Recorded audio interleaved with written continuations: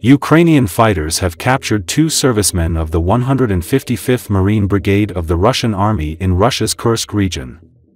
The prisoners said they were forcibly drafted to the war from prison, adding that they hate Russian President Putin and do not want to fight.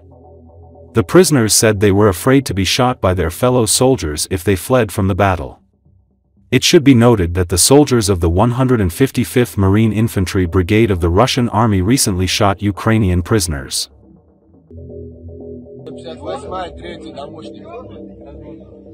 Ты откуда? Фамилия, имя, отчество? Андрей Сергеевич. 99-го года.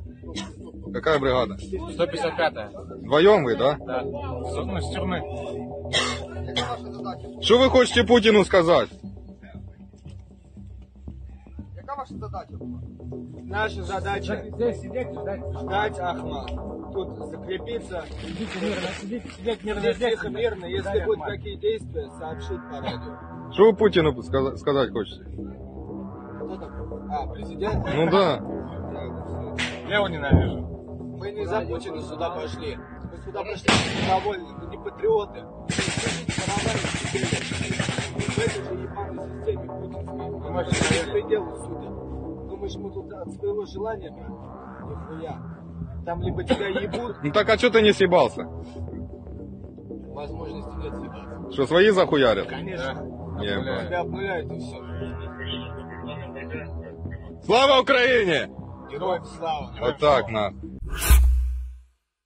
At the military base in Saratov, the Russian troops began training on North Korean self-propelled artillery systems. Atesh guerrilla movement reports. According to the agent, Russian artillerymen have begun training on North Korean self-propelled artillery systems at the recently reopened Higher Artillery Command School in Saratov. This demonstrates that Russia cannot independently produce and repair its own heavy weapons in the required quantities, as well as the growing role of North Korea in Russia's war against Ukraine, the guerrillas stressed.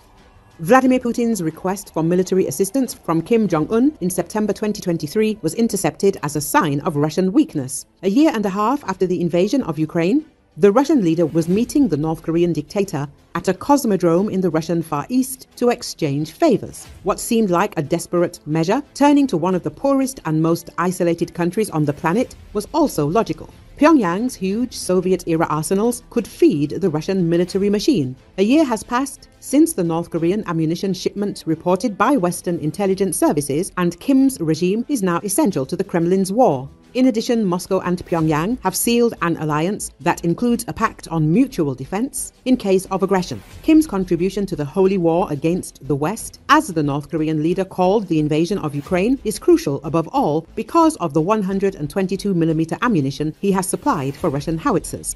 The Times reported, citing intelligence sources within NATO member states, that half of the shells fired by Russian artillery are of North Korean origin. The British newspaper specified that Pyongyang had supplied 3 million shells, fewer than the 5 million South Korea had estimated its northern enemy had transferred to Moscow.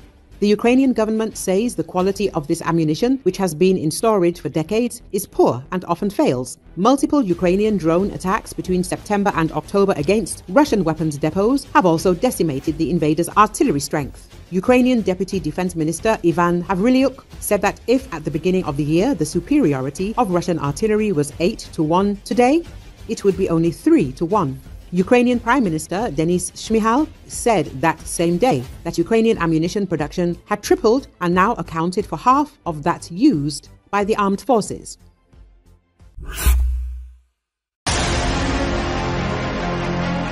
Russia wants to use North Korean troops as cannon fodder on the battlefield in Ukraine. This was stated by Ukrainian Foreign Minister Andrew Sybiga at a joint press conference with Norwegian Foreign Minister Espen Barth Eide.